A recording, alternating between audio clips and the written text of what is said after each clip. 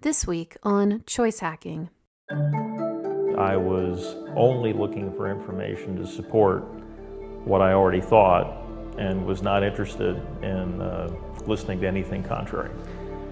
And so I woke up one morning and there was this question in my mind about, Greg, are you engaging in confirmation bias? Are you only looking for information to support what you already think? And if I was honest with myself, and I tried to be, I admitted that was going on. And so the more I talked to scientists and read peer-reviewed literature, it became very difficult for me to make the argument that we weren't at least having some effect. Maybe there was still a doubt as to how much, but to say nothing was not a responsible thing for me to do as a scientist or a person. That's one of the United States' top TV meteorologists, Greg Fischel, talking about how he changed his mind about climate change. You see, he was a climate change skeptic at first, and stubbornly refused to change his mind because all of the evidence he was digging up confirmed what he had already decided, that man-made climate change did not exist. But after taking a step back, Greg realized he might be a victim of confirmation bias, a cognitive bias that makes people search for evidence that supports what they already think, and dismisses evidence that doesn't fit their established worldview. I'm Jennifer Kleinhens, and you're listening to Choice Hacking, a podcast about applying behavioral science and psychology to business, marketing, experience design, and more.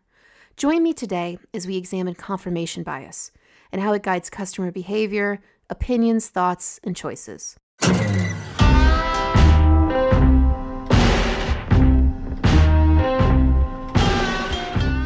But before we get started, let's give a shout out to the company who's bringing you this podcast today, Audible. Now, if you're like me, you love audio, podcasts, radio shows, and audiobooks. And now more than ever, audio content is becoming a way to learn, connect, and entertain.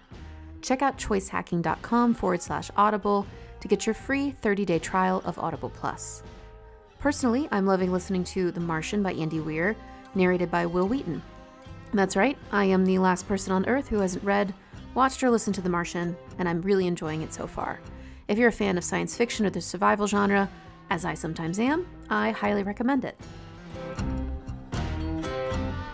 And don't forget, you can get exclusive and ad-free episodes of the Choice Hacking Podcast when you become a member. For only $7.99 a month or $79.99 a year, you'll get access to subscriber-only and ad-free episodes, exclusive content, online courses, webinars, a quarterly book club, and more. Check out choicehacking.com/subscribe for more details. Now on with the show.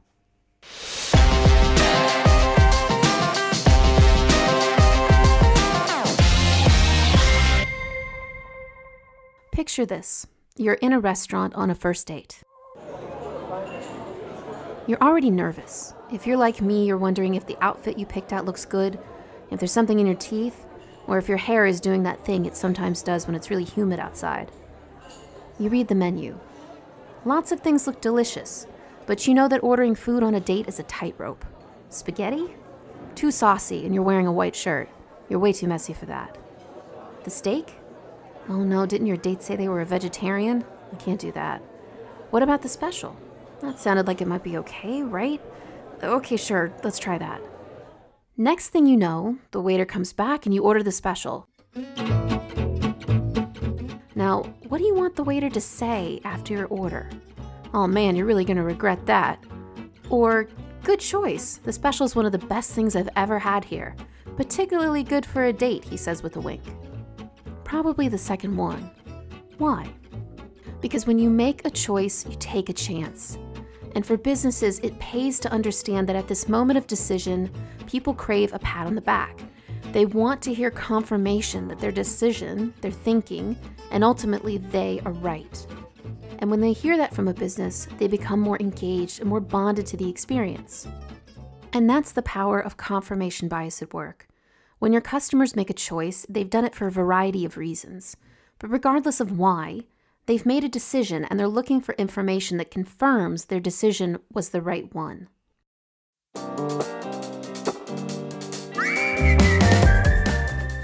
A company that takes advantage of confirmation bias in this moment is MailChimp, the email service provider.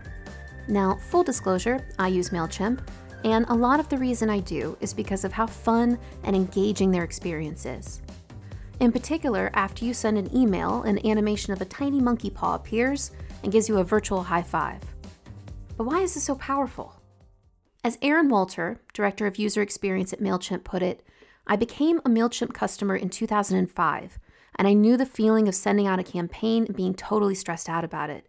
Because once you send an email, you can't really suck that back in. I just always thought, someone should come into my office and high-five me right now. It's this insight into customers' mindsets that spawned a GIF of an animated monkey giving users a high five. The GIF appears right after customers have sent an email and taken a huge risk. And at that moment, people need confirmation that they've made the right choice. And that's exactly what Freddy, MailChimp's cartoon monkey mascot, gives them.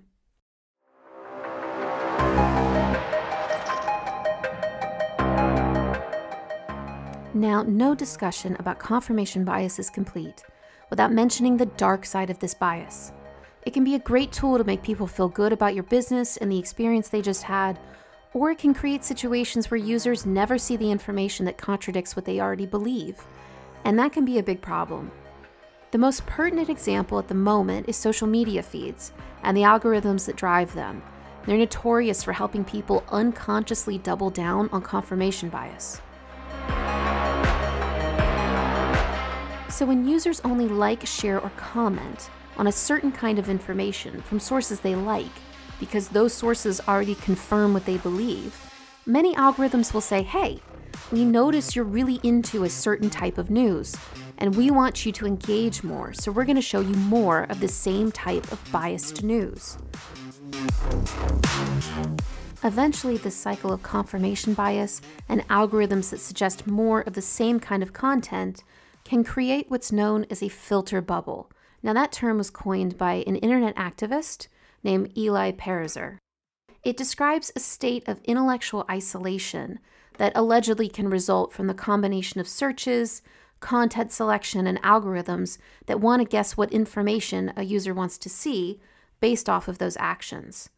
Now, once that happens, a user can become separated from information that disagrees with their views and isolates them in these so-called filter bubbles. So as you can see, it really pays to consider the implications and ethics of how we apply confirmation bias, the context in which we're confirming, and the extent to which we show users information that they agree with.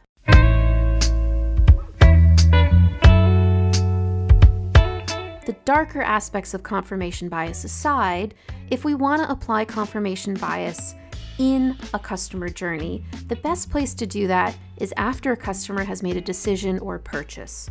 Now, that's because confirmation bias can be used to create positive memories of an experience. Why are post-purchase moments so powerful? It's down to a behavioral science principle known as the peak-end rule. That's right, we've introduced more than one behavioral science principle in this podcast episode. Now, this rule states that people judge an experience based on how they felt at the peak and the end, but not the average of every moment of the experience. When customers have better memories of an experience, they're more likely to recommend and repeat it. And one of the critical things to keep in mind here is that any time a user or a customer makes a decision, they take a risk. It might be a small risk, like whether or not to buy a sweater that's on sale, or it might have higher stakes, like a new house, a new car, or even what college to attend. And when your customers take that risk, they don't want to hear that they're wrong. They don't want to get the keys to their new car and hear the salesman say, "What a beautiful blue." Of course, most people prefer the red. No, they don't want to hear that. They want to hear, "What a beautiful blue car." You know, some people prefer it in red, but I think this model looks best in the blue. Good decision. So know and understand the two sides of confirmation bias. Consider where in your customer journey people are taking risks and making decisions. Just like MailChimp and their furry high five, look for the moments where customers might be nervous about a decision. Look for opportunities to give them a little pat on the back through overt or more subtle messages that tell them they just made a socially accepted, healthy, or otherwise good choice. And most importantly, ask yourself, what are the implications of this moment of confirmation bias? Am I making customers feel good about taking a risk and making a choice? Or am I inadvertently creating an information bubble?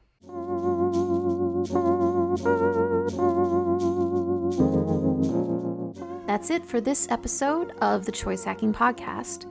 If you enjoyed this podcast, please consider checking out my book, Choice Hacking, available on any major internet book retailer like Amazon, Apple, Kobo, and Google Books, and in audiobook form on Amazon and Audible. You can even download the first chapter for free if you visit choicehacking.com/free chapter.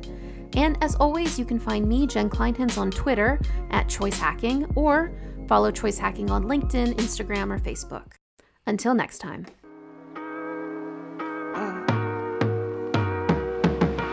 Never not, never under yard, never ever, I'm forever on. Check my repertoire, check my repertoire, don't check me not. Let's just checks involved. I've been feeling like I'm next to God, next to God, next to God. Never not.